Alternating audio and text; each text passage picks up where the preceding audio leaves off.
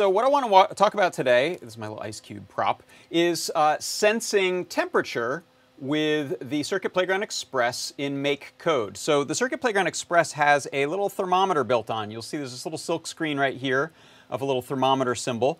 And in MakeCode, what I've done is gone ahead and brought in some blocks, or some extra blocks here that I'm using to show this little display. This is the chibi scope.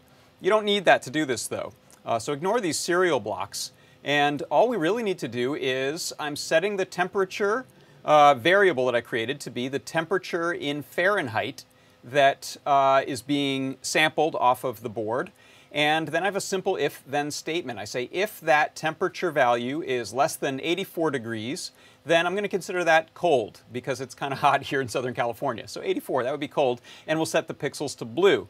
Otherwise, if the temperature is equal to or higher than 84, that's what this else statement takes care of, it's going to set the pixels to red. So you can see right now they're red, and what I'm going to do is I have a little ice cube. Let's see, this is already starting to melt out here, but if I can get my finger cold enough, or I can set this directly on there, but I think I'll get my finger cold enough when I set this onto the, oh gosh, we're right at 84.